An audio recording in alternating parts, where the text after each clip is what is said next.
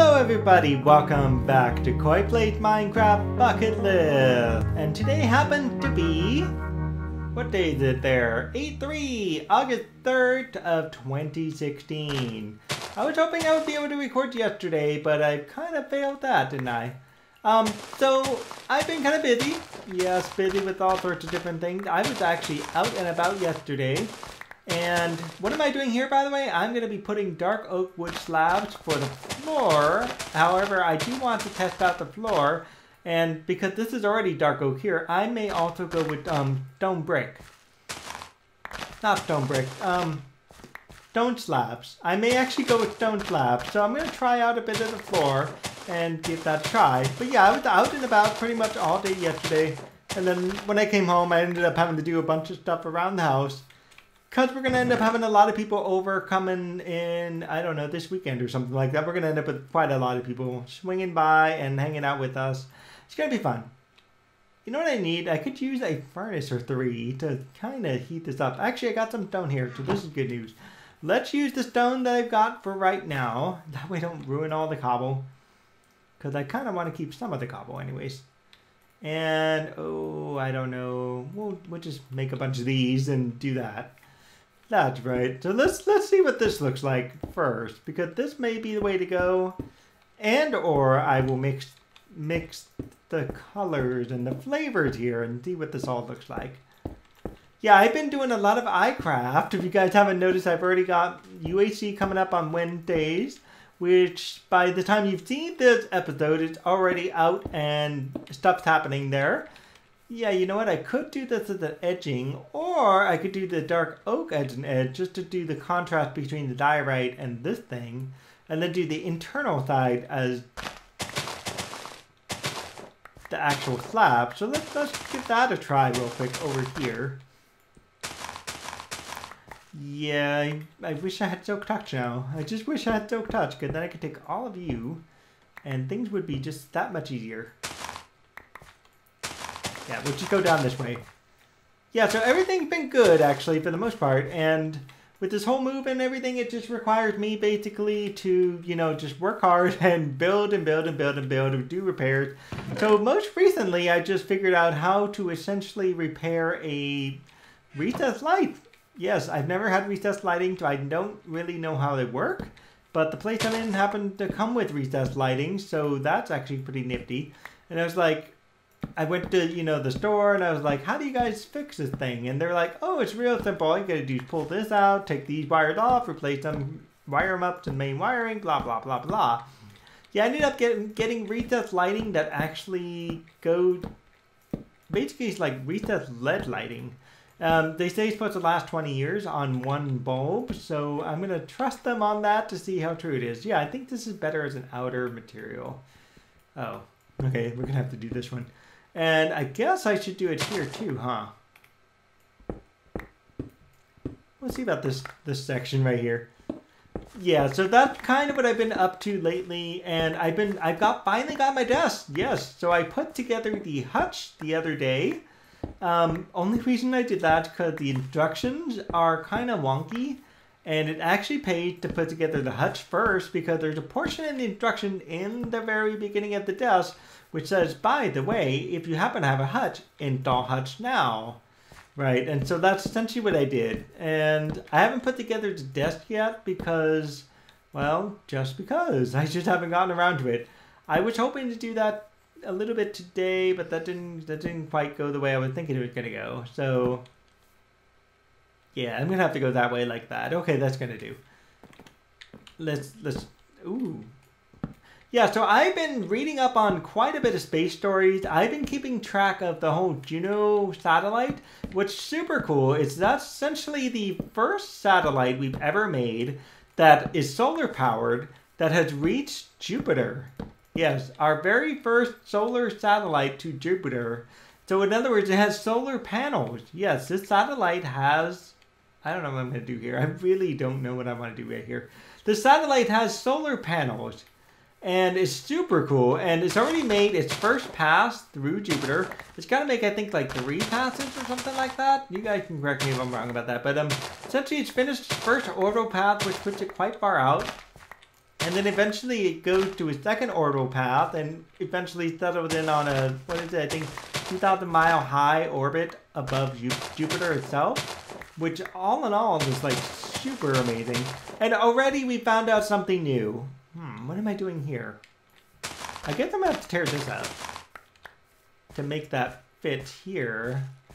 I was thinking I'd keep it, but I guess not. Not anymore, I guess. Do I drop diorite? I do. Ooh, very nice. That's not diorite. This is all polished.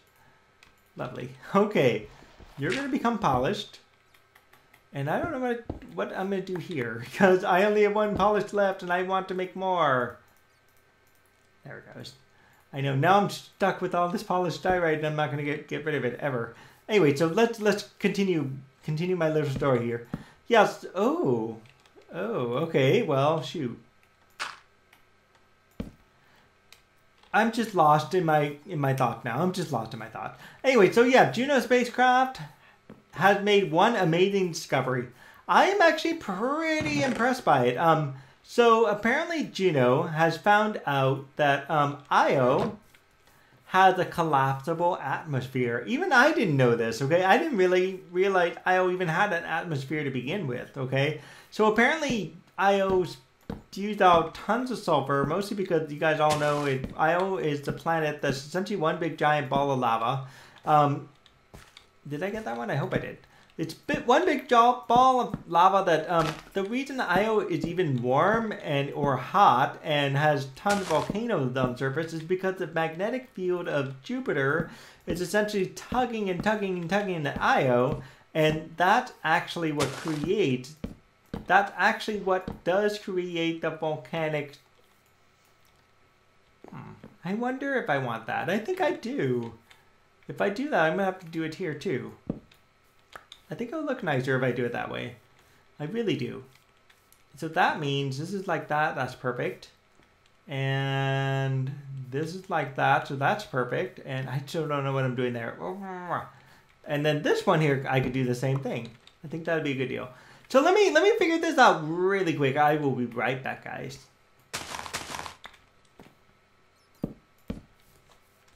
Okay, guys, I am back, finally. And I don't know what I'm going to do with this little square here, but for now it's going to stay. I decided to cover this all up at this point, and the only way down would be right here that happened to go right to an edge here. And there's a cave behind here, by the way. I had dug out a cave some time ago, so I can use that as a way to step down. But I also forgot, you can eat spider eyes. I completely forgot it causes like 5 seconds of poison, whatever, but I completely forgot you can even eat spider eyes in the first place.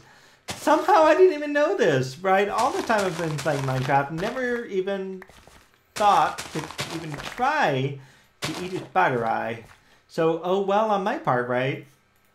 But yeah, anyways, getting back to Io.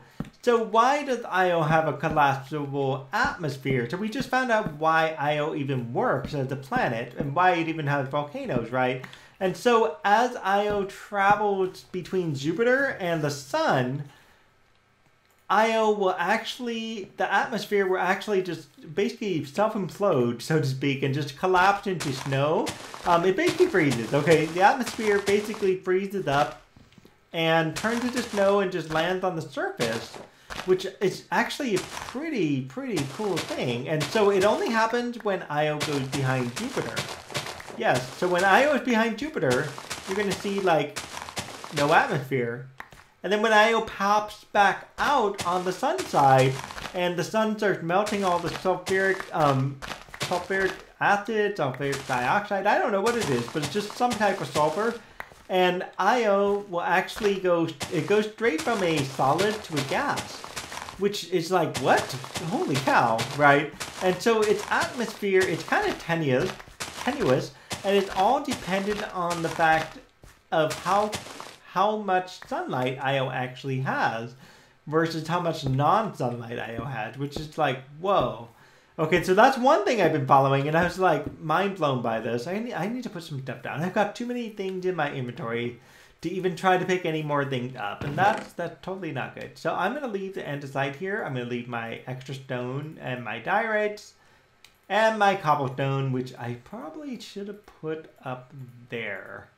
Yeah, by the way, the whole reason I made this darn thing was actually because I wanted to make this whole thing out of cobble, and I just failed that, didn't I? Now I'm making it out of stone and whatnot. At least the stone is cobble-like, and that will do for me. And I hate this sometimes. Why must you brick like this? That's just so wrong, you know? Anyway, so what else have I been discovering about Jupiter lately? Not much other than that, because Juno just got there and is making slow but steady scientific progress. So we're going to eventually learn more about Jupiter as it goes. We also learned, by the way, the Great Red Spot. And this may also be how the sun works, by the way. The Great Red Spot, the atmosphere directly above the Great Red Spot, is actually hotter than the surface.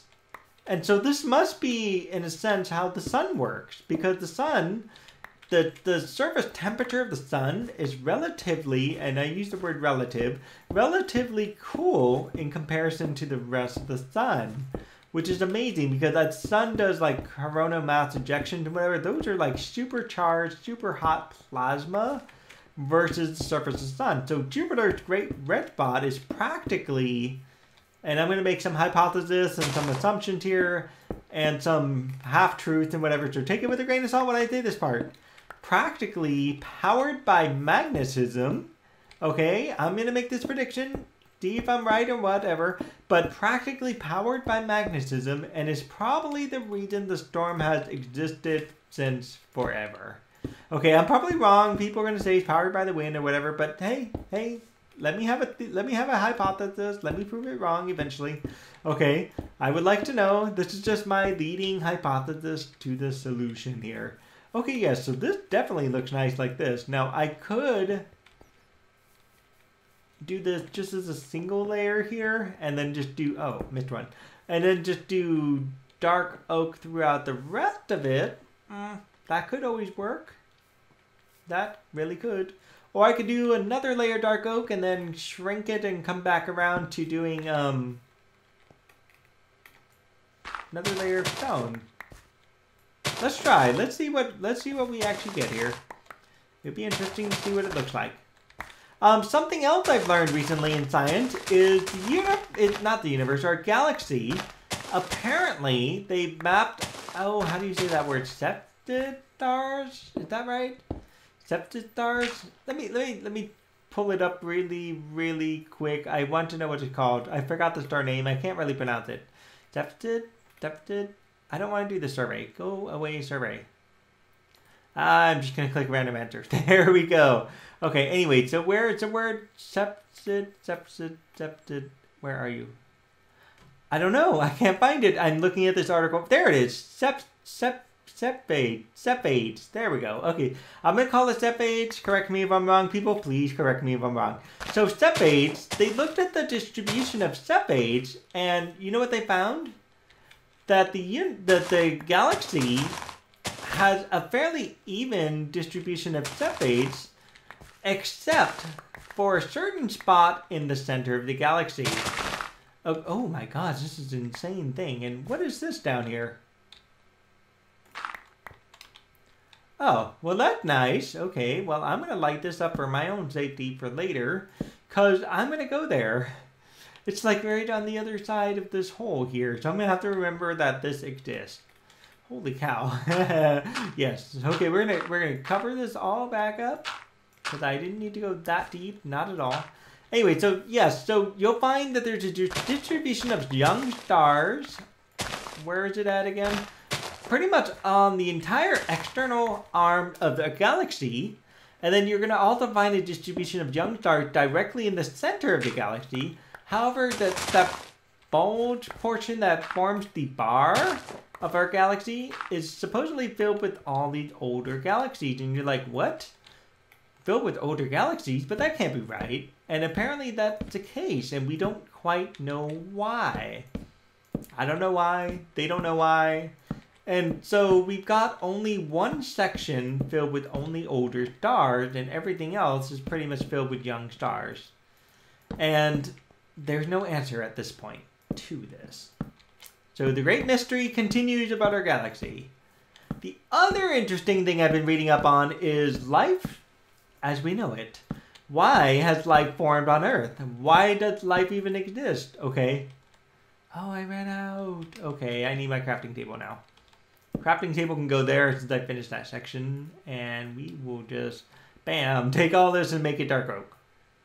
Yeah, right. Okay, this can just combine here. This can get out of the way. And there we go. Now we got enough. Anyway, so life as we know it. How did it form and why?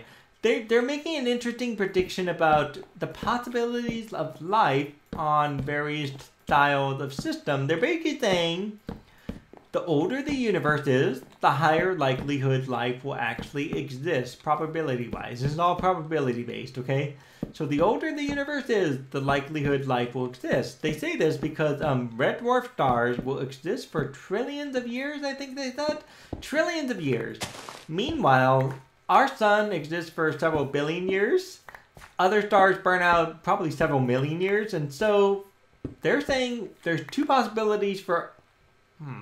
I think I'm going to make another row of dark oak here. That would probably make the most sense right now. And this side is going to get so dark. Yeah, so they're saying that possibility-wise, there's some interesting issues with this. Because it basically says we either exist as life because we came out too early. So we're kind of known as premature life. And so there's an entire possibility that we could actually exist as the only life in the known universe, or the known galaxy at least, okay? And so all other life could be essentially microbial or whatever, right?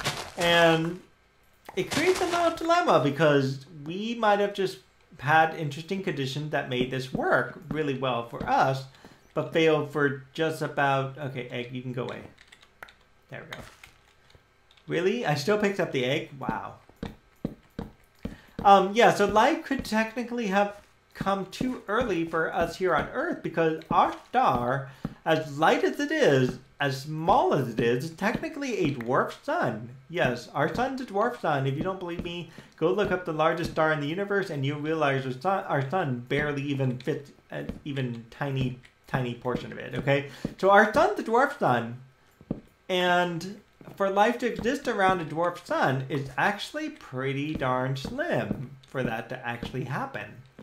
So it's very interesting to find this out. And they either said we exist too early or we exist far, far, far too late. Okay, you know what I'm going to do? I'm going to stay here tonight. I'm going to board up most of this here because I want to stick around. I've got things to do. And I don't want to have to go away again. So I'm just going to close everything off so nothing can get in. Maybe some skeletons might. But for the most part, nothing will get in. There we go. And yeah, that one too. I could totally see a creeper walking in on me. Oh no, you know what? They're going to beam in here too, huh? Oh, I just finished this entire thing. So what I could do here is I could make the center, or a center, be all stone. So that could be like all of this could be stonework. Okay, so I've obviously got dungeon hanging out on the other side here. My inventory is quite full, so I need to empty it out. I made some L shape. Don't ask me why I did the L shape, but it works, right? Okay, so I'm going to get out there and I'm going to go ahead and defeat my enemies that are hanging out here. I bet you there's a creeper. There usually is. So let me go ahead and dump all my stuff in here as best as I can. Right now I don't really need the cobble for the time being, but I'll make do as best as I can. Yeah, so like I said, I'm going to leave all the links down below. And if you guys like this interesting episode, if you guys like the update about space and everything, please do give me a like and subscribe. And definitely leave me a comment. I can look forward to... I'm going to need some more of this later, but for right now, I'm just going to dump it out of my inventory because it's taking up too much space right now, especially with me needing to take on the skeleton. So I'm going to leave this recording on, and as we sign off, we're going to see if I don't... Ooh, if I don't fall off like that and die. Yeah. Good luck me, right? Yeah, that looks better. And what am I going to do here? What am I going to do here? I don't really need this. I really don't need this right here, but it's here because... See, what am I going to do here? This is, like, really bad. I need to fix this. We're going to have to find out what to do with that in another episode. For now, I'm just going to kind of leave it there. And let's go skeleton hunting, because I know there's one right there. So let's get him out of my area. There we go. Perfect. And we're going to call it a day with that. Have a good day, good night, or good morning. We'll see y'all next time, folks. Bye! Here's a poem. Welcome to iCraft. Season 3's finally here. We're sorry to keep you waiting, but now there's nothing to fear. We have all our old friends, as well as some new. We're ready to have some fun, and I hope you are too.